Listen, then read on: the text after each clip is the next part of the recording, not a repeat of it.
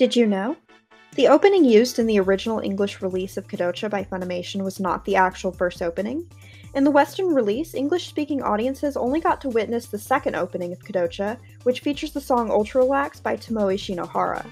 The true first opening sequence, 19 O'Clock News by Tokyo, was not featured in the Funimation release due to a copyright issue. Also, all the instrumental tracks of the first opening were originally cut from the English release.